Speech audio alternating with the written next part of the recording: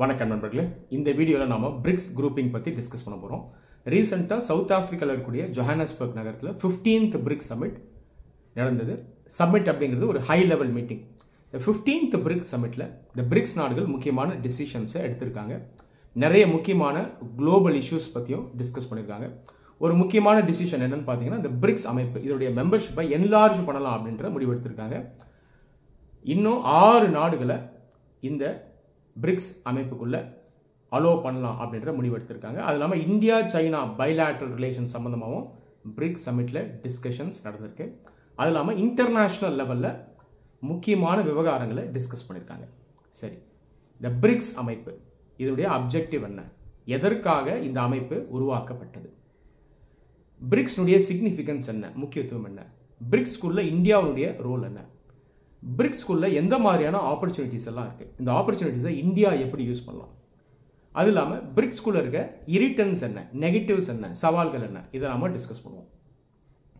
சரி, முதல்ல பிரிக்ஸ் அமைப்பு இது எப்படி உருவானது அப்படிங்கிறத பிரீஃபாக சொல்கிறேன். பிரிக்ஸ் அமைப்பு 2006 இந்த வருடம் தான் எஸ்டாப்ளிஷ் ஆச்சு.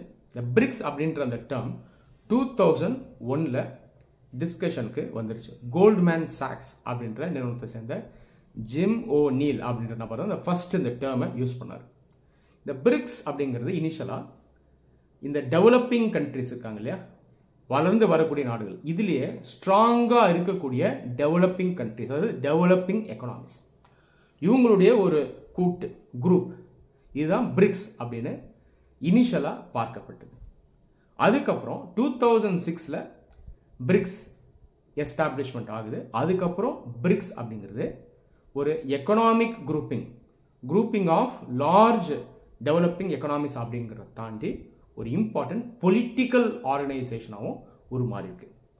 பிரிக்ஸுடைய ஃபர்ஸ்ட் சப்மிட், அதாவது ஃபர்ஸ்ட் மீட்டிங் 2009 ரஷ்யாவில் கூட எக்கட்டரின்பர்க் நகரத்தில் நடந்தது. அதுக்கப்புறம் ரெகுலராக பிரிக்ஸ் சப்மிட் நடந்துட்டு வருது. இப்போ ரீசெண்டாக 15th சப்மிட் ஜோஹானஸ்பர்க்ல நடந்திருக்கு. சரி, இந்த பிரிக்ஸ் அப்படின்ற அமைப்பு ஏன் வந்தது, இதுக்கு சில முக்கியமான காரணங்கள் இருக்கு. இந்த பிரிக்ஸில் பார்த்தீங்கன்னா முதல்ல 4 நாடுகள் தான் இருந்தது. 2010-11 அந்த பீரியடில் சவுத் ஆஃப்ரிக்கா 5th மெம்பராக உள்ள வந்தாங்க. ஸோ முதல்ல பிரிக் அப்படின்ற நேமில் இருந்து அதுக்கப்புறம் பிரிக்ஸ் அப்படின்னு ஆயிடுச்சு. இந்த 5 நாடுகள் நீங்கள் பார்த்தீங்கன்னா லீடர்ஸ் ஆஃப் டெவலப்பிங் கண்ட்ரிஸ், அதாவது வளர்ந்து வரக்கூடிய நாடுகள். இதெல்லாம் மெயினாக பார்த்தீங்கன்னா ஏஷியா, ஆப்பிரிக்கா, லாட்டின் அமெரிக்கா இதில் இருக்கும். இதில் சக்தி வாய்ந்த நாடுகள், பெரிய எக்கனாமிஸ், அது இல்லாமல் இன்டர்நேஷனல் லெவலில் லீடர்ஷிப் எடுக்கக்கூடிய நாடுகள், இவங்க எல்லாம் ஒன்று சேர்ந்து ஒரு ஆர்கனைசேஷனை உருவாக்குறாங்க. நீங்கள் 2ஆம் உலக போருக்கு அப்புறம் இந்த உலக அரசியல் எப்படி இருந்ததுன்னு பார்த்தீங்கன்னா ஈஸ்டர்ன் பிளாக், வெஸ்டர்ன் பிளாக், இந்த மாதிரி 2 பிரிவாக இருந்தது. Western பிளாக்னுடைய leader America, eastern பிளாக்னுடைய leader USSR, அதுக்கப்புறம் ரஷ்யா, இப்படி தான் இருந்தது. பொருளாதார ரீதியாக பார்த்தீங்கன்னா இந்த உலகத்தையே இந்த வெஸ்டர்ன் பிளாக் நாடுகள் தான் கண்ட்ரோல் பண்ணாங்க, டைரக்டாகவும் சரி இன்டைரக்டாகவும் சரி. மெயினாக US, UK, France, idli, Spain, Japan ஆசிய நாடாக இருந்தாலும் அரசியல் ரீதியாக பார்த்தீங்கன்னா அது வெஸ்டர்ன் பிளாக் கண்ட்ரி. ஸோ இவங்க கையில் தான் அந்த டாமினன்ஸ் இருந்தது. சர்வதேச அமைப்புகள் ஐஎம்எஃப், வேர்ல்டு பேங்க், இதுலேயும் இவங்களுடைய ஆதிக்கம் இருந்தது. டைரக்டாக மற்ற நாடுகளை இவங்க ஆட்சி செய்யலாலும் இன்டைரக்டாக ஆட்சி செஞ்சாங்க அப்படின்னே சொல்லலாம். இந்த கான்செப்டை நியோ இம்பீரியலிசம் அப்படின்னு சொல்லுவாங்க, நவீன ஏகாதிபத்தியம். இப்படி ஒரு நிலை இருக்கு. இப்போ பொருளாதார ரீதியாக நம்ம வந்தோம் அப்படின்னா 2ஆம் உலக போருக்கு அப்புறம் சுதந்திரமான நிறைய நாடுகள் பொருளாதார ரீதியாக பின்தங்கி இருக்காங்க. அதுக்கப்புறம் கொஞ்சம் கொஞ்சமாக வளர்றாங்க. இந்தியாவும் இந்த கேட்டகரியில் வரக்கூடிய ஒரு நாடு. இந்த நாடுகளை நம்ம டெவலப்பிங் கண்ட்ரிஸ் அப்படின்னு சொல்கிறோம். India, Pakistan, Iran, south Africa, Brazil, Mexico, Malaysia, Indonesia, இதெல்லாம் டெவலப்பிங் கண்ட்ரிஸ். ஸோ இந்த நாடுகள் இவங்களுக்குன்னு தனி இன்ட்ரெஸ்ட் இருக்குது, பொருளாதார ரீதியாக இன்ட்ரெஸ்ட் இருக்குது, அரசியல் ரீதியாக இன்ட்ரெஸ்ட். அப்போ அந்த டெவலப்பிங் கண்ட்ரிஸ் இருக்காங்க இல்லையா, இதில் முக்கியமான சக்தி வாய்ந்த நாடுகள், சக்தி வாய்ந்த அப்படின்னு சொல்கிறது வந்து பார்த்தீங்கன்னா மிலிட்ரி ஸ்ட்ரென்த், எக்கனாமிக் ஸ்ட்ரென்த் மட்டும் கிடையாது, ஓவராலாக இன்ஃப்ளூயன்ஸ் அதிகம் இருக்கக்கூடிய நாடுகள், உலக அளவில் கான்ட்ரிபியூட் பண்ண ரெடியாக இருக்கக்கூடிய நாடுகள், அதாவது தன்னுடைய இன்ட்ரெஸ்ட்டை தாண்டி உலக அளவில் அவங்க வாய்ஸை ரைஸ் பண்ணுவாங்க, கான்ட்ரிபியூட் பண்ண ரெடியாக இருப்பாங்க. இந்த நாடுகள் ஒன்றிணைந்து இந்த டெவலப்பிங் வேர்ல்டுக்கு ஒரு லீடர்ஷிப் கொடுக்கணும் அப்படின்ற அடிப்படையில் ஆரம்பிக்கப்பட்ட ஒரு அமைப்பு தான் இந்த பிரிக்ஸ். இதில் சர்வதேச அளவில் பிரிக்ஸ் ஒரு முக்கியமான ஆர்கனைசேஷனாக இருக்குது. இந்த பிரிக்ஸ் அமைப்பு கீழே இருக்கக்கூடிய ஒரு பேங்க் பிரிக்ஸ் பேங்க். முதல்ல பிரிக்ஸ் நாடுகள் தான் அதை ஆரம்பித்தாங்க. அதுக்கப்புறம் பங்களாதேஷ், உருகுவே போன்ற நாடுகளும் அதில் மெம்பர்ஸாக இருக்காங்க. தற்போதைக்கு ஒரு 9 நாடுகள் இந்த பிரிக்ஸ் பேங்க் கீழே மெம்பர்ஸாக இருக்காங்க. பல ஆண்டுகளாக நம்ம வேர்ல்டு பேங்க் IMF தான் ஃபைனான்ஷியல் சப்போர்ட்டுக்கு நம்பியிருந்தோம். அதுக்கப்புறம் இந்த பிரிக்ஸ் கீழே ஒரு பேங்க் ஆரம்பிக்கப்பட்டது. பிரிக்ஸோடு சேர்ந்து ஆல்மோஸ்ட் சேம் டைம் பீரியடில் ஆரம்பிக்கப்பட்ட இன்னொரு organisation AIIB, Asian infrastructure and investment bank. இந்த 2 பேங்க்குமே பார்த்தீங்கன்னா டெவலப்பிங் கண்ட்ரீஸ்க்கான பேங்க். டெவலப்பிங் கண்ட்ரீஸோட நீட் என்ன, அவங்களுடைய தேவை என்ன, இதுக்காக கேட்டர் பண்ணக்கூடிய பேங்க்ஸ் தான் AIIB அண்ட் பிரிக்ஸ். இந்த 2 பேங்க்லையுமே சைனீஸுடைய கான்ட்ரிபியூஷன் அதிகமாக இருக்குது. அவங்க தான் முக்கியமான ஸ்டேக் ஹோல்டராக இருக்காங்க. ஆனாலும் இந்த 2 பேங்க்ஸுமே பார்த்தீங்கன்னா டெவலப்பிங் வேர்ல்டு எக்கனாமிக் இன்ஸ்டிடியூஷனாக இருக்குது. சரி, பிரிக்ஸ்னுடைய சிக்னிஃபிகன்ஸ் ஒன்று நான் சொல்லிடுறேன். பிரிக்ஸ் நாடுகள் ஃபியூச்சரில் டெவலப்பிங் வேர்ல்டுக்கு லீடர்ஷிப் தரலாம். டெவலப்பிங் வேர்ல்டு இதை குளோபல் சவுத் அல்லது சவுத் சவுத் கோஆப்ரேஷன் அப்படின்னு சொல்லுவாங்க. குளோபல் சவுத் அல்லது சவுத் சவுத் கோஆப்ரேஷன் அப்படின்றது வளர்ந்து வர நாடுகள் இடையேயான இந்த ஒத்துழைப்பு. இவங்களுக்குள்ள ஒரு கோஆப்ரேஷன் இருக்கணும், இவங்கெல்லாம் ஒரு குரூப்பாக செயல்படணும் அப்படின்னு சொல்கிற கான்செப்ட் தான் இந்த south south cooperation. South south கோஆப்ரேஷனுக்கு BRICS அமைப்பு லீடர்ஷிப் எடுக்குது, ஆல்ரெடி எடுக்க ஆரம்பிச்சிருச்சு. ஃபியூச்சர்லையும் இவங்க ஒர்க் பண்ணலாம்.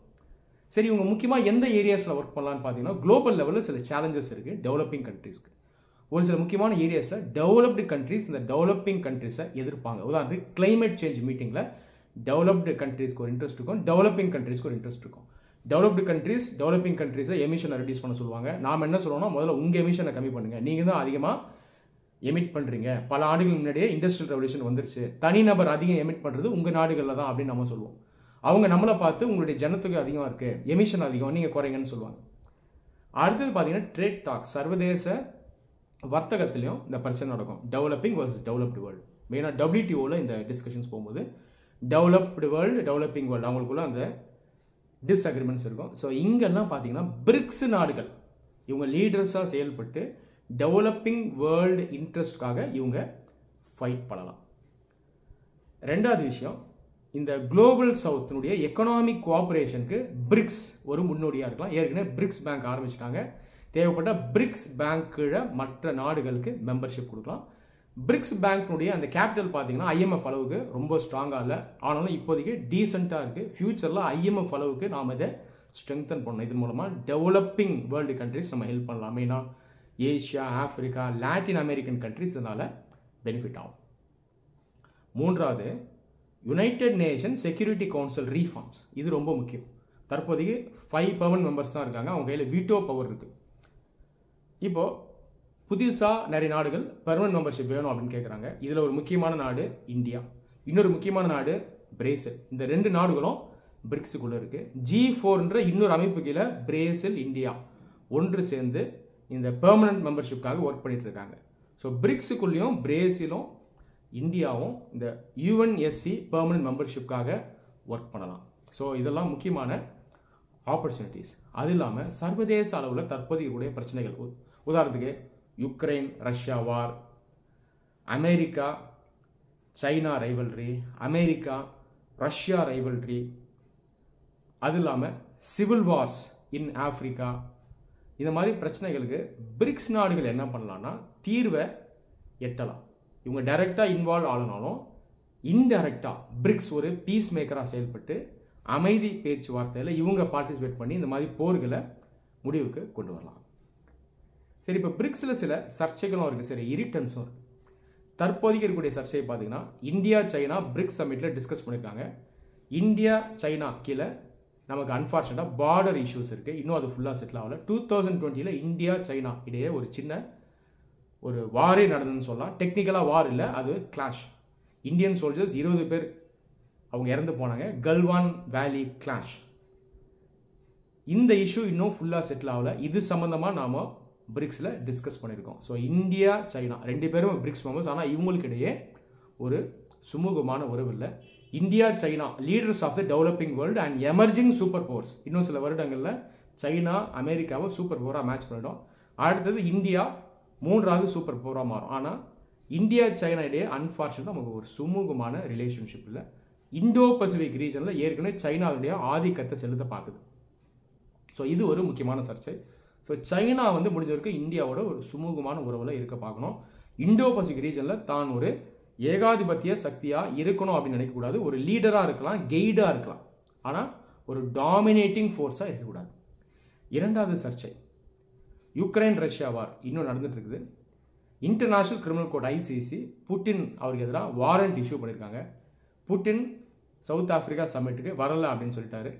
ஏன்னா அவர் சவுத் ஆஃப்ரிக்கா வந்தால் சவுத் ஆஃப்ரிக்கா அவரை அரெஸ்ட் பண்ணுற மாதிரி இருக்கும். ஸோ இந்த சர்ச்சை இருக்கக்கூடாது அப்படின்றதுக்காக வரல. ஆனால் ஒருவேளை அவர் வந்திருந்தாலும் கண்டிப்பாக சவுத் ஆஃப்ரிக்கா அரெஸ்ட் பண்ண மாட்டாங்க. ஐசிசி கோர்ட்டை பற்றி நான் தனியாக ஒரு வீடியோவில் டிஸ்கஸ் பண்ணியிருக்கேன், பாருங்கள். ஐசிசிக்கு உண்மையான அதிகாரம் இல்லை. கேஸை எடுப்பாங்க, அன்ஃபார்ச்சுனேட்டாக அவங்க ஆக்ஷனே செலக்டிவாக தான் இருக்குது, அவங்களுக்கு ரியல் பவர் கிடையாது. ஸோ இது இரண்டாவது சர்ச்சை. மூன்றாவது சர்ச்சை என்னன்னு பார்த்தீங்கன்னா, இந்த பிரிக்ஸ் அமைப்புக்குள்ள புதுசாக சில நாடுகளை எடுத்துகிட்டு வரணும் அப்படின்னு நினைக்கிறாங்க. இதில் ஒரு முக்கியமான நாடு அர்ஜென்டினா. ஸோ இப்போ அர்ஜென்டினாவுக்கு நியர் ஃபியூச்சரில் மெம்பர்ஷிப் வந்துடும். அர்ஜென்டினா, இந்தியா, பிரேசில் போன்ற நாடுகள் யூஎன்எஸ்சியில் பெர்மனன்ட் மெம்பர்ஷிப் கேட்கும்போது வேண்டாம் அப்படின்னு சொல்லக்கூடிய நாடுகளில் ஒரு நாடு அர்ஜென்டினா. அவங்க ஒரு தனியாக ஆர்கனைசேஷன் வச்சுருக்காங்க. அதனுடைய பேர் பார்த்தீங்கன்னா coffee club uniting for consensus. Argentina, Spain, Pakistan, Mexico போன்ற நாடுகள் அதில் இருக்குது. இப்போது இது ஒரு சர்ச்சையாகவும் இருக்குது. இதை நம்ம முடிஞ்சால் பாசிட்டிவாகவும் ஆக்கலாம். அர்ஜென்டினா பிரிக்ஸ் கீழே வரும்போது இந்த பிரிக்ஸ் மீட்டிங்கில் நம்ம அர்ஜென்டினாவோட பேச்சுவார்த்தை நடத்தி எங்களுடைய பெர்மனன்ட் மெம்பர்ஷிப்பை அப்போஸ் பண்ணாதீங்க, சப்போர்ட் பண்ணுங்கன்னு நம்ம அர்ஜென்டினா கூட டிஸ்கஸ் பண்ணலாம். ஸோ இதை நெகட்டிவாகவும் இப்போதைக்கு பார்க்க வேண்டியது இருக்குது, இதை பாசிட்டிவாகவும் ஃப்யூச்சரில் நம்ம மாற்றலாம். நான்காவது irritant என்னன்னு பார்த்தீங்கன்னா, பிரிக்ஸ் நாடுகளுக்குள்ள ஒத்துழைப்பு இருக்குது. இவங்க மற்ற நாடுகளுக்கு லீடர்ஷிப் தராங்க. ஆனால் இவங்களுக்குள்ளேயே கோஆப்ரேஷன் அந்த அளவுக்கு ஸ்ட்ராங்காக இல்லை. உதாரணத்துக்கு கிளைமேட் சேஞ்ச், டெரரிசம் போன்ற காமன் சேலஞ்சஸ்க்கு இந்த பிரிக்ஸ் நாடுகள் இன்னுமே வேலை செய்யலாம். பிரிக்ஸுக்குள்ள இந்தியா இருக்குது, சைனா இருக்குது, ரஷ்யா இருக்குது. 3 நாடுகள் கையில் அணு ஆயுதம் இருக்குது. ஆசியாவில் நிறைய பயங்கரவாத அமைப்புகள் இருக்குது. 3 நாடுகளும் ஆசியாவில் இருக்குது. பிரிக்ஸை பார்த்து இந்த பயங்கரவாத அமைப்புகள் பயப்படணுமா இல்லையா? ஆனால் பயப்படுறதில்ல. காரணம் என்னன்னா, இதில் சைனா, ரஷ்யா 2 பேருமே ஏகாதிபத்திய சக்திகள். இன்டைரக்டாக சில அமைப்புகளுக்கு இவங்களே சப்போர்ட் பண்ணுறாங்க. இந்த மாதிரி ஒரு சவால் இருக்குது. அப்போ பிரிக்ஸுக்குள்ளேயே கோஆப்ரேஷன் பெட்டராக இருக்கணும், ட்ரஸ்ட் பெட்டராக இருக்கணும். அது இல்லாமல் இந்த நாடுகள் மத்தியில் ட்ரேடு, சர்வதேச வர்த்தகம், இதையும் நம்ம இன்க்ரீஸ் பண்ணணும். ஸோ எந்த அளவுக்கு நம்ம வர்த்தகத்தை இன்க்ரீஸ் பண்ணுறோமோ அந்த அளவுக்கு பொலிட்டிக்கல் கோஆப்ரேஷனும் பெட்டராக இருக்கும். சரி, கடைசியாக பிரிக்ஸ் ப்ளஸ். பிரிக்ஸ் ப்ளஸ் அப்படின்ற கான்செப்ட் பார்த்தீங்கன்னா 6 வருடம் முன்னாடியே டிஸ்கஸ் பண்ணப்பட்டது. அப்போ நெகட்டிவாக டிஸ்கஸ் பண்ணப்பட்டது, இப்போ பாசிட்டிவாக டிஸ்கஸ் பண்ணப்பட்டது. 2017 எப்படி நெகட்டிவாக டிஸ்கஸ் பண்ணப்பட்டதுன்னா, பிரிக்ஸில் இருக்கக்கூடிய ஒரு நாடான சைனா பிரிக்ஸ் அமைப்பை என்லார்ஜ் பண்ணலாம் அப்படின்ற ஐடியா கொடுத்தாங்க. சரி, என்லார்ஜ் பண்ணலாமா? பண்ணலாம். ஏன் பண்ணலாம்? இன்னும் அதிகமாக நாடுகளை உள்ளே சேர்க்கறனால இந்த வளர்ந்து வர நாட்டினுடைய ஸ்ட்ரென்த் அதிகப்படுத்தலாம், லீடர்ஷிப் பெட்டராக தரலாம், கோஆப்ரேஷன் அதிகமாக இருக்கும். ஆனால் ஒரு நாடு மட்டும் தன்னுடைய ஒரு சுய லாபத்துக்காக என்லார்ஜ் பண்ணலான்னு பார்த்தாங்க. அதுதான் சைனா. சைனா என்ன பண்ண நினைச்சாங்கன்னா, தன்னுடைய நண்பர்களை அதிகமாக பிரிக்ஸ்குள்ளே கொண்டு வந்துட்டா தன்னுடைய செல்வாக்கும் அதிகமாக பிரிக்ஸ்குள்ளே அதிகமாகும் அப்படின்னு நினச்சிது. ஆனால் இந்த பிளான் அவங்களால இம்ப்ளிமெண்ட் பண்ண முடியல. சைனாவோட க்ளோஸாக இருக்க ரஷ்யாவே இந்த பிளானை அப்போஸ் பண்ணாங்க. அதுக்கப்புறம் இந்த பிரிக்ஸ் ப்ளஸ்ன்ற கான்செப்ட் கொஞ்சம் சைலண்ட் ஆயிடுச்சு. இப்போ மறுபடியும் பிரிக்ஸ் ப்ளஸ் டிஸ்கஷன் வருது. ஆனால் இப்போ ஃபார்ச்சுனேட்டாக பாசிட்டிவாக டிஸ்கஸ் பண்ணப்படுது. 40க்கும் மேற்பட்ட நாடுகள் பிரிக்ஸில் மெம்பர்ஸாக சேரணும் அப்படின்ற விருப்பத்தை அறிவிச்சிருக்காங்க. இதில் முதற்கட்டமாக 6 நாடுகளுக்கு மெம்பர்ஷிப் கொடுக்குறோம் அப்படின்னு பிரிக்ஸ் நாடுகள் அக்செப்ட் பண்ணிட்டாங்க. இந்த நாடுகள் எதுன்னு பார்த்தீங்கன்னா, சவுத் அமெரிக்காவில் இருக்கக்கூடிய அர்ஜென்டினா, ஆப்பிரிக்காவில் இருக்கக்கூடிய ஈஜிப்ட், எத்தியோப்பியா, வெஸ்ட் ஏஷியாவில் இருக்கக்கூடிய UAE, சவுதி அண்ட் ஈரான். இதில் ஒத்து கவனிச்சிங்கன்னா, ஈரான் ஏற்கனவே இந்தியாவுக்கு ஒரு நல்ல நண்பன். இப்போ பிரிக்ஸுக்குள்ளே ஈரான் வரும்போது இந்தியாவுக்கும் ஈரானுக்கும் இருக்கக்கூடிய நட்பு பார்த்தீங்கன்னா இன்னுமே வலுவடையும். ஸோ இந்த 6 நாடுகளுக்கு கண்டிப்பாக ஃப்யூச்சரில் பிரிக்ஸ் மெம்பர்ஷிப் கிடைச்சிடும். ஃப்யூச்சரில் புதுசாக பல நாடுகள் பிரிக்ஸ் மெம்பர்ஷிப் வாங்கவும் வாய்ப்பு இருக்குது. ஸோ பிரிக்ஸ் அமைப்பினுடைய சிக்னிஃபிகன்ஸ், அதில் இருக்கக்கூடிய பாசிட்டிவ்ஸ், அதில் இருக்கக்கூடிய இரிட்டன்ஸ் எல்லாத்தையும் நம்ம டிஸ்கஸ் பண்ணிட்டோம். ஃப்யூச்சரில் முடிஞ்ச வரைக்கும் பிரிக்ஸ்குள்ளே இந்தியா லீடர்ஷிப் எடுக்கணும், தன்னுடைய ரோலை அது ப்ளே பண்ணணும். இதனால் மற்ற நாடுகள் இந்தியாவை அப்ரிஷியேட் பண்ணுவாங்க. ரெஸ்பான்சிபிலிட்டிஸ் எடுக்கும்போது இந்தியாவும் நிறைய விஷயங்களை இன்டர்நேஷ்னல் லெவலில் டிமாண்ட் பண்ண முடியும். உதாரணத்துக்கு UNSC பெர்மனன்ட் சீட்டை வேகமாக கேட்கலாம். வேகமாக ஒரு வல்லரசாக இந்தியா உருவாகிறதுக்கு இந்த பிரிக்ஸ் பிளாட்ஃபார்ம் ஒரு மிகப்பெரிய ஆப்பர்ச்சுனிட்டியாக இருக்கும். நன்றி.